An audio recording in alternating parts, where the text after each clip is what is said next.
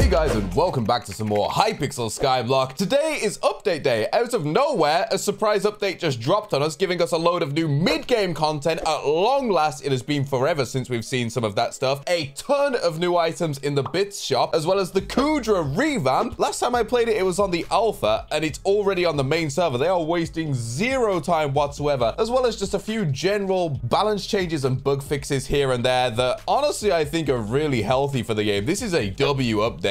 So the first place worth checking is actually something that was added a few updates ago that's just been kind of looming here, which is this mysterious room behind the Dragon's Nest stairs here, which is apparently called the Void Slate, with some draconic altar, as well as a travel to the Zealot Bruiser hideout. Now, the Zealot Bruiser hideout is a brand new area that contains tougher zealots that have higher HP, give more combat XP, and have an increased chance to spawn special zealots, which I think is dope. It finally gets the sweatier, more built-up players out of the Dragon's Nest, somewhere where they can grind zealots as a beefier player without taking that experience away from the new players who want to make some money. Because obviously we still have all of the zealots in the nest up here, but there's not really much point in farming them, because even if the new area is overpopulated or whatever, they have a much higher chance to spawn special zealots than these guys. So it's kind of a waste of time unless you are like a brand new player trying to make a quick buck with summoning eyes. Now, summoning eyes are going to be in an interesting place following this, because obviously more people definitely have access to grind zealots now, and there's going to be more of them in the game. Also, why is there an egg up there? Is there a boss fight in here or so? I have no idea if that's a thing. That is something to keep an eye on. Also, I wonder how golems are going to work now. Maybe they still spawn up top and these guys count towards them. I have no idea. Oh my gosh, it's update day. We get another update already? Let's go, dude. Obviously, though, aside from the new zealot hideout, we have this altar. Right click with an item to make a sacrifice. I actually don't know what on earth that is. Maybe this guy can let me know. So view a list of end and dragon items that can be sacrificed. Sacrificing an item will give you dragon essence and a small chance for bonus items. Oh, so it's basically a salvage system. You can just salvage all the useless dragon armor you get. That's kind of cool. Might raise the value of dragon sets a little bit, which will make them more profitable. Summoning eye prices are going to be all over the place, especially when you go into the new dragon essence shop, where you can buy upgrades for dragon fights, which after all this time, bro, I am all about. So let's get into this. So we have one punch. After all of the damage, add 500 damage to the first strike against endermen and endermites. That's kind of cool if you're struggling to one tap a zealot, I guess. Nothing too crazy though. Recharge, regain 2 mana after killing an enderman or endermite. Okay, this is pretty like mid-game, early game stuff. Rageborn, 2 ferocity against dragons.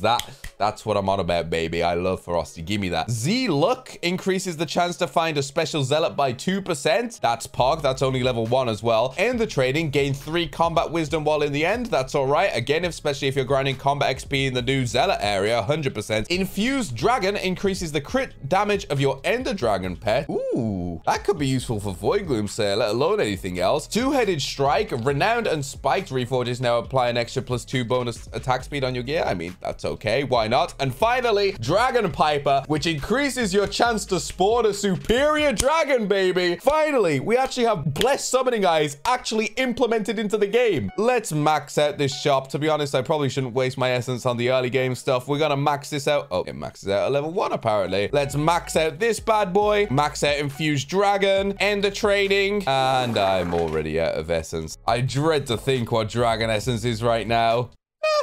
That's all right, actually. I probably bought far more than I needed, but we may as well have gone crazy with it, because after all, I am refraction. So give me all of the maxed out things. Oh, wow, that goes up to level 10. Holy. Yeah, I did kind of buy a little bit too much essence, but that's okay. So now we have everything maxed. Let's go over the stats again. This is now add 2,500 damage to first strike. Really good if you're early game, actually. That's a huge chunk of damage. Recharge, regain 20 mana. That's kind of crap, but could be useful. 10 ferocity. That's pretty decent, I can't lie. 10% increase for special zealots. 7 combat wisdom. Crit damage by 10. Renowned and spike give 10 attack speed. So if you're wearing a full set, that's 40 attack speed. That's also pretty good. And 10% superior chance. Overall, that's pretty pog. It's an expensive shop, to be fair. I didn't expect it to blitz through all of my dragon essence and then some, considering my kata level. But now that you can sacrifice dragon armor up in here, it's more incentive for people doing dragons just to come over here and sacrifice stuff. If you're early to mid game, One Punch, Z-Look, and Ender Training are probably going to be the ones worth going for, so I don't think it's that costly. Dragon Piper is also kind of nice, but only if you're consistently placing eyes and spawning dragons. Other than that, it's just nice QOL, you know? These 3 upgrades here are definitely the ones that will benefit early to mid-game players the most, so get on those 100%. Moving more into the early game side of things, though, if we bring ourselves back up to the top of the end, these guys still drop Ender Armor now. In fact, they drop even more than Ender Armor. They can drop brand new Ender equipment as well, like the Ender Necklace. But, you know, Ender Armor's always been a thing. Why am I pointing that out? If you look just above Epic Helmet,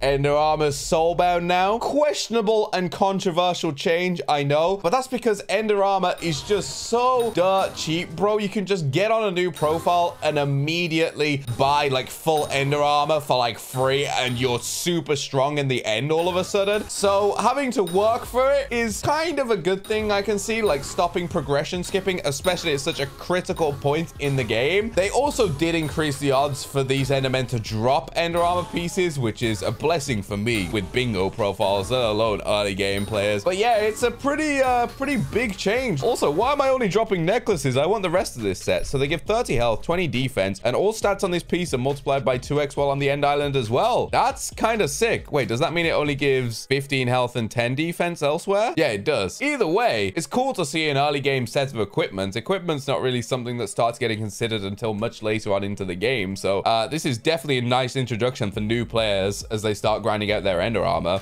Oh wait, the equipment pieces drop from different mobs, watchers, obby defenders, and shiny blocks. Oh, that's kind of cool, actually. So you'll kind of be able to put the pieces together as you progress into the dragon's nest, which will be less overrun and overcrowded by mid-game players just taking up all of the zealots. This is a big W update, honestly. I love seeing stuff for the early to mid-game. It's probably like the biggest population of Hypixel SkyBlock. And obviously, endgame updates are everything that I want, but we did just get the Kudra revamp as well. So Hypixel's kind of spoiling everybody with this update. Just for a random update out of nowhere, I'm really happy with that. Speaking of being able to get new equipment from the shiny blocks, you can actually drop some new item, like some plasma or whatever that you can actually use to craft into a brand new accessory. Yeah, you get might gel from digging up those endermites and then killing them. And then if you right click this, you can see recipes here. So we got a mixed might gel. Use a cat to upgrade an endermite pet to mythic rarity. Oh, I didn't even know that's a thing. That's kind of cool. We've got a dragon fused glove. What? I didn't realize that is so many recipes. I literally just thought it was an accessory. 5 crit damage, 30 health, 5 defense while equipped. Upgrades the aspect of the dragons with 35 damage, 50 strength, and very reduced ability knockdown. Dude, this is massive for like early mid-game players. I keep saying that, but this is insane. I haven't seen an update for this level of the game in such a long time. There's a new God Pot mix in that grants 210 health and 40 defense in the end in the Crimson Isle. Yes, that's the accessory I was talking about. Increases damage dealt to dragons by 3%. That's pretty sick. Demonic Artifact increases damage dealt to dragons by 5%. Oh, that's the upgrade. Okay. And there's the base version, the Draconic Talisman, which increases damage dealt to dragons by 2%. And finally, we have the Dragon Fade Cloak. All these new items sound sick, dude. Plus 5 strength, plus 30 health, plus 5 defense. All stats on this piece of equipment are multiplied by 3x while in the end, and multiplies damage dealt to dragons by 1.01x. Wow, so that's actually something that's useful for even me, because damage on dragons is capped. Actually, maybe I'd still hit that cap. I have no idea.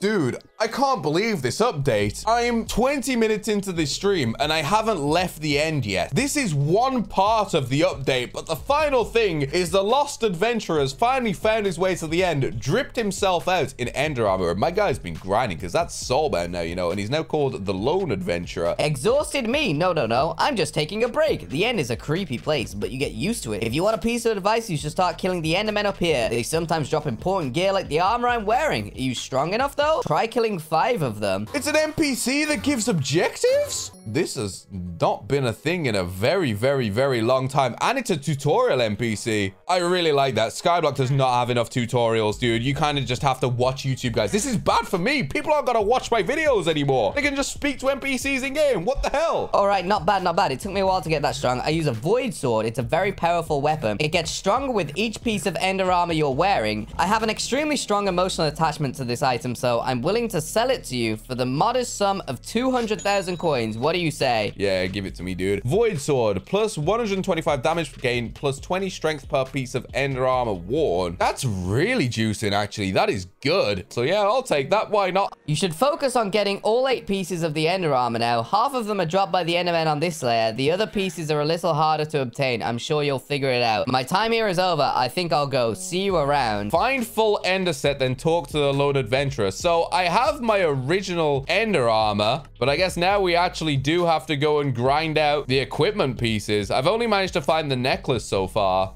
Ender nodes, you found an Ender Gauntlet. Okay, so that's where we get the gauntlet from, by mining shiny blocks, and we got quite a few mites from that as well. 30 health, 20 defense. It looks like all of the pieces are essentially the same. Now we gotta find the other 2, which are apparently from killing the Watchers and the Obsidian Defenders. Dude, these guys don't drop the equipment, I'm telling you. Never mind. 169% magic fire and bless. So we get the Ender Belt from the Obsidian Defenders. Oh, that's actually a really nice texture. I like that. Oh, enchanted bone. That's not what I want.